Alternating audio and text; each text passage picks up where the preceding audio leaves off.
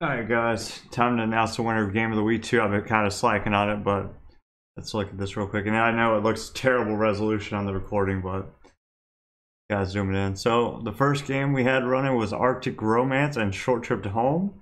And it got a total of, I clicked the wrong button. The best. This one. This is the button. Click.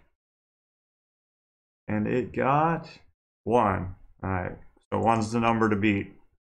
And then we got Quarter, which had that crazy wind tunnel. Oh my god, I clicked the wrong thing again.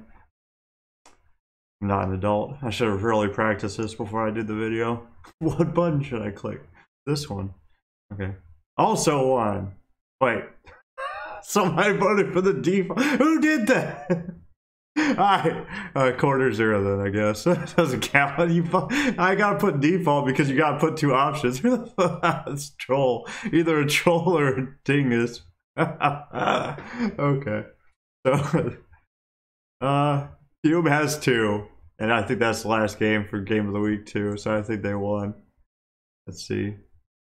We got Game of the Week 3. Arctic Romance, Wind Tunnel. And then Fume. Yeah, Fume won. And I think that's pretty fair. I think the 2 people that voted were correct because Arctic Romance and Short Trip to Home. Arctic Romance was really freaking weird. And Short Trip to Home, I did not understand at all. Like, I just didn't understand it. Quarter, Wind Tunnel, Hell, that's a good... even though it got no votes because somebody voted on the default like a dingus. That game it was an interesting start. I'd like to see what he comes out with next. And Fume was just a really cool game. I really loved the art style of Fume. But if you like videos like these, so Fume will get the $5 for this week. But if you like videos like these, please like and subscribe. As always, bye.